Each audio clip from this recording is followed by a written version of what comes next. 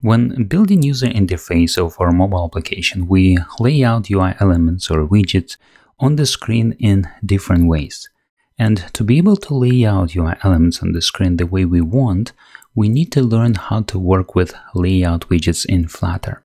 The container widget that you have learned about in the previous video lesson is one of those Flutter layout widgets. And in this video tutorial, you'll learn about a new Flutter layout widget that is called column, and it allows you to place different Flutter widgets in a vertical column. So let's see how it works. For now, I will delete this container widget just to make my code example simpler. And to create a new column widget, we use column widget just like this. And inside of this column widget, we can place different child widgets. And we do that with the children property. So children property takes in an array of different widgets. For example, we can place into this array different container widgets. Let's start with a 1. I will quickly create a very simple container widget. Like this.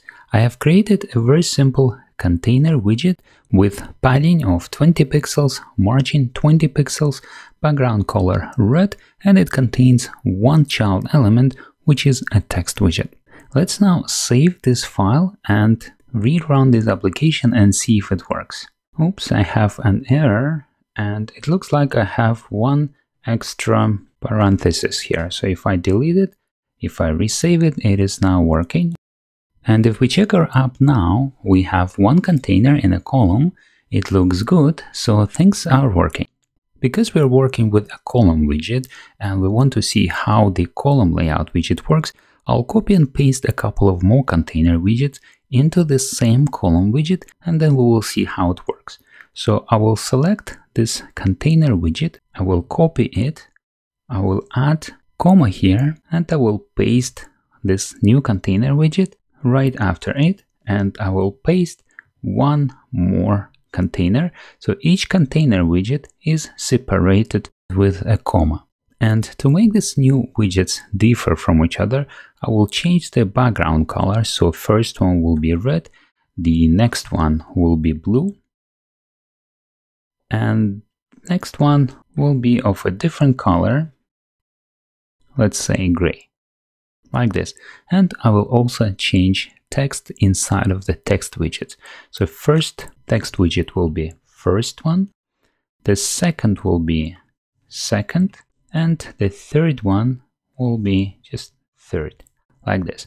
Now let's save it and see how it works. I'll go back to my iOS simulator, reload the app, and this is how a very simple column widget works. It allows us to place different Flutter widgets into a single column, and because this is column, this is not a row, widgets inside of the column, they are arranged one under another. The very first widget in a column will be placed at the very top, the next widget will be placed under the first one, and so on. But this is not all about this column widget. There are other things that you can do with it. For example, you can align widgets inside of the column as well. And I'll show you how to do it in the following video lesson.